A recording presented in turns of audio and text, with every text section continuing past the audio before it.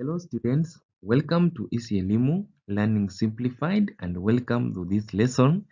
In the previous lesson, when we were discussing introduction to force, we discussed different categories of forces and one of it was gravitational and the other one was centripetal force. Now in this lesson, we are going to discuss gravitational and centripetal force. My name is Albert. I hope you are going to enjoy this lesson. So by the end of this lesson, I will expect you to be able to describe fully gravitational force and then also describe fully centripetal force. So in this case, I will first want you to know the definition, how to define what is gravitational force, definition,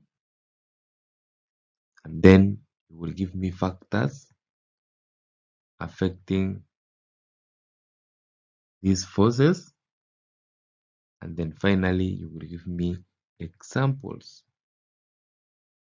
of cases where these forces are experienced. So for the two types of forces, gravitational force and centripetal force.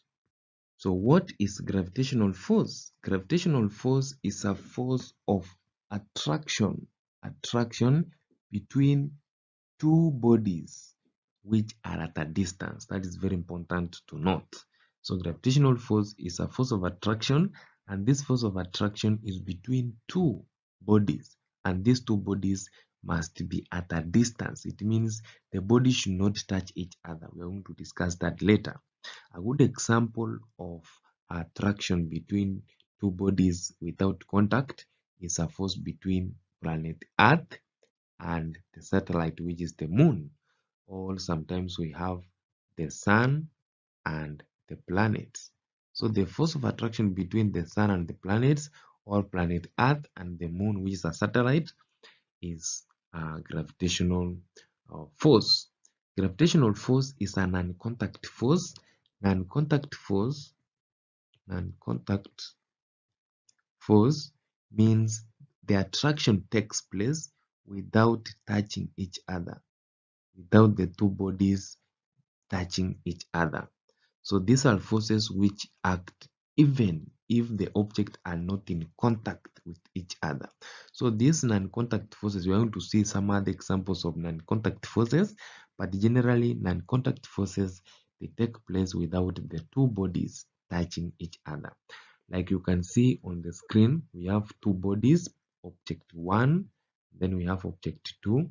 These two objects are at a distance from each other, and that distance we have represented here by D. And then these two bodies have specific masses. The first one has mass 1, then the second one has a mass m2. So, and then there's a force which is attracting them, the force of attraction between them. And we are going to realize the force of attraction between these two bodies will depend on two things.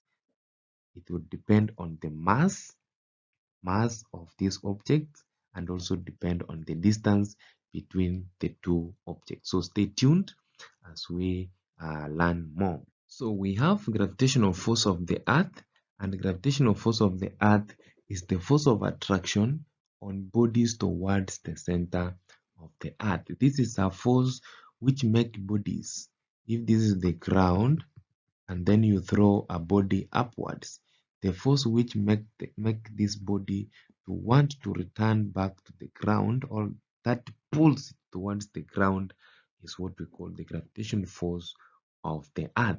Now look at this. When we have gravitational force of the earth, it means we have two bodies. We have planet earth, and then we have the body that you are throwing upwards. So there is a force of attraction between these two bodies. The body is attracting the earth, and the earth is also attracting the body. Now what we are going to realize, the body with big mass will win. It will attract the body with a smaller mass. That's why when you throw a stone upward, the stone is smaller than planet earth, so the earth will pull it towards the ground. So in that case, you have that's what we call the gravitational force of the earth. The two bodies, the body you are throwing upwards and the body which is the planet Earth, will attract each other. And then the one with big mass will make the one with a smaller mass to fall on it. Like you can see on the screen, we have a baseball or a tennis ball falling to the ground. In this case, it's because of gravitational force of the Earth. We have two main factors which affect the gravitational force, and the first one, just like I mentioned, is the mass of the object. The two bodies which are involved, their masses determine the amount of gravitational force which they will experience. And we are saying the larger the mass of the object, the stronger the gravitational force. So if the mass is large, then it means gravitational force will also be stronger or large. Like you can see in the second diagram, the masses are very big, then the force is strong in such a way that the bodies are even closer to each other and the arrows are touching each other.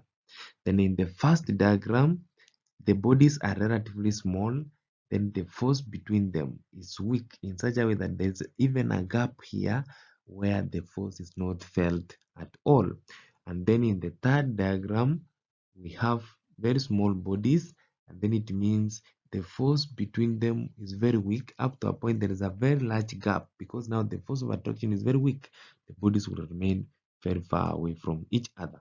So in that case, the gravitational force will be very weak because of the mass of the bodies. And then we have this distance of separation between the two bodies. When the distance of separation is too long, like in this case, the distance of separation is too long, it means also the forces are very weak. Now, if the distance is too small, like in this case, the force between them is very strong. In that case, gravitational force is strong. When you advance your studies, you will be told that the gravitational force is calculated as a gravitational constant times mass 1 times mass 2 over the distance between them squared. This one you will learn it later. So in this case, it means as you increase the mass, the force also increases. But as you increase the distance between them, the force decreases, because this is inverse proportion. The second force that we are going to discuss in this lesson is centripetal force. And centripetal force, we are going to define it as a force which maintains a body to move in a circular orbit or in a circular path. It is directed towards the center of the orbit or the center of the tract.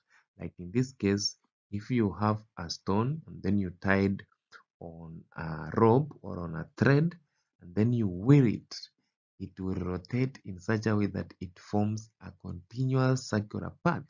The force which makes it to maintain that position or that circular path is called centripetal force, and that force acts towards the center of that circle which is formed. So some of the examples of situations in which centripetal force act, one is wearing a stone tied on a string. So when you wear a stone tied on a string, it will make a continuous circular path, and the force which maintains it or which maintains it on that circular path is called centripetal force. Another case where centripetal force takes place is Earth revolving around the Sun along its own orbit. Remember, from your geography, you were told we have very many planets, and all these planets are revolving around the Sun. Now, when these Earth are revolving around the Sun, they are kept at a certain position which we call an orbit. Now, for them to maintain in that orbit, then there is a force which is tying them, or the force which is holding them in that position so that they cannot move away from that orbit. And that force is called centripetal force. As you can see on the screen, the Earth is moving in this direction, and then the there's a force which is maintaining the earth on that fixed path, and that force is called centripetal force. Another case where centripetal force takes place is a car moving around a circular track or a road or a corner. And as you can see on the screen, we have a car moving around a roundabout, and there is a force which is trying to pull it towards the center of the traffic island in this road. So we are going to realize that for this person to maintain the position on that road, then he or she must reduce the speed so that the centripetal force is also reduced. Then the car will maintain its position on the road. So we have discussed two main forces, that is gravitational force and centripetal force, and we have seen examples of cases where both gravitational force and centripetal force acts. That marks the end of our lesson today. When we meet next time, we will discuss magnetic force and action and reaction force, and we will see why we walk and why we ride.